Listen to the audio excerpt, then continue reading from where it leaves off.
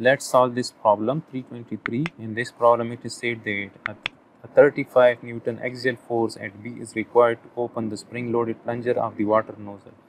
So this is the water nozzle, and here at this point B, 35 Newton axial force is required to open the spring loaded plunger of the water nozzle.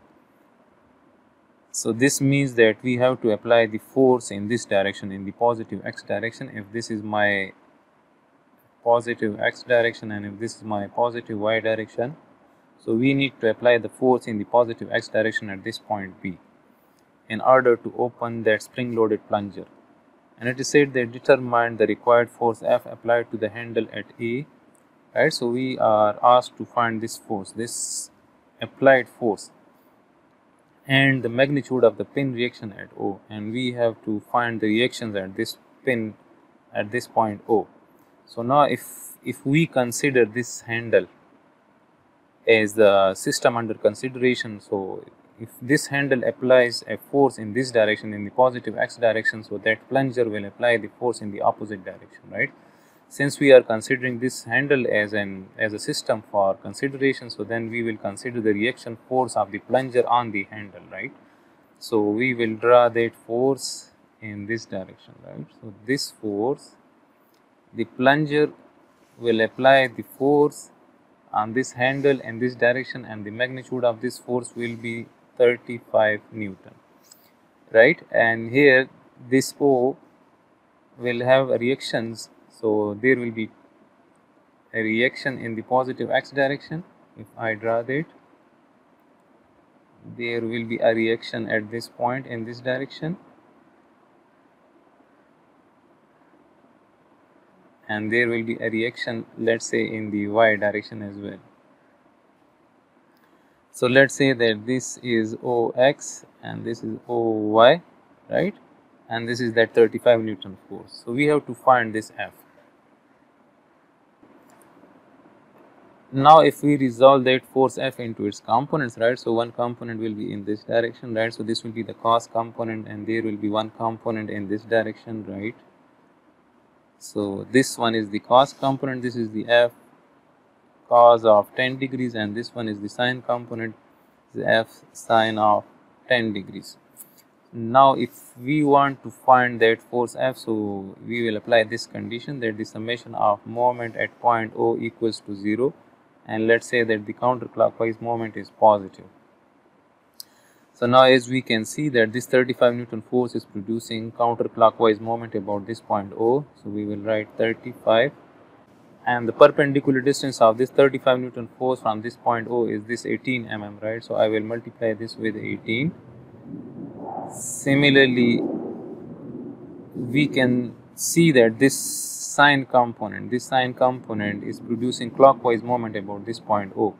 So I will write minus, and this will be F sine of 10 degrees, and the perpendicular distance of this sine component from that point O is 44 mm, right? So I will multiply this with 44, and as we can see that this cos component is also producing clockwise moment about this point O, so we will write minus F cos of 10 degrees, and the perpendicular distance of this cos component from that point O is this 38 mm, right? So we will multiply this with 38.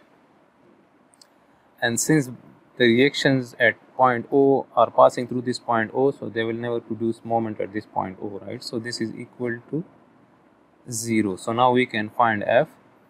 So if we take minus F common, so then this will be 44 sine of 10 degrees plus 38 cos of 10 degrees equals to minus 35 into 18, and if we divide both sides of the equation by this thing, right? So this will be 44 sine of 10 degrees plus 38 cos of 10 degrees, and this minus will be cancelled out, right? So we will be left with the magnitude of the force F.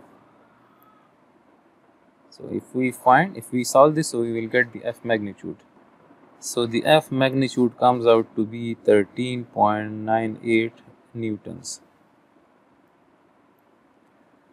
And now we are also asked to find the reaction at this O, right? The total reaction at this O. So the total reaction at this O is this thing, right? So if we write, so the resultant of these two components, right? So OX and OY. So this is the total reaction at this point O. So first we will find this OX and OY. So if we apply the summation of forces along X equals to 0, and if this is our positive direction, right? So now as we can see that this OX is in the positive direction, so OX, this is minus 35